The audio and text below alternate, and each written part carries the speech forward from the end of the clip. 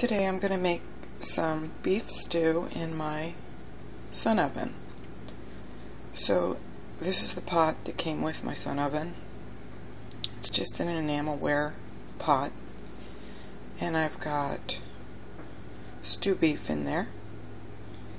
And I'm going to add some baby carrots, some potatoes, a beef stew packet, and a gravy packet with some water, and then I'm going to take it out to my Sun oven. Okay, so here it is with all the ingredients. I put in some halved red potatoes, some carrots, the stew beef, a chopped onion, a gravy packet, and a beef stew packet. And now I'm going to take it out and put it in my solar oven. Okay, this is the solar oven that I have. It's not the fancy dancy one with the swinging little rack in it, but it serves us well. I just have it sitting on an old table. Don't want to get the sun in it, but you can see that. I'm going to lift the lid now and put the pot in. Okay, I've got the pot in, and it's been sitting out here for about 10 minutes, and it's about 175 already.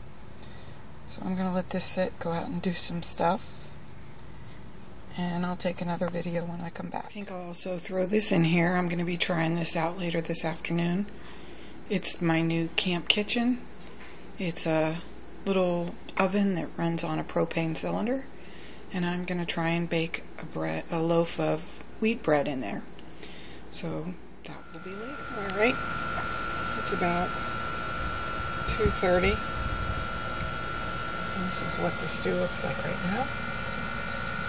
I don't know if you can see that temperature, but it is about 225.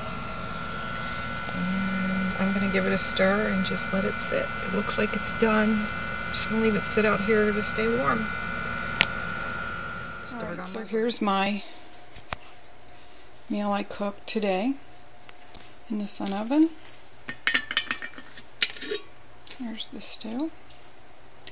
Turned out fabulous. It's nice and thick. And then the bread.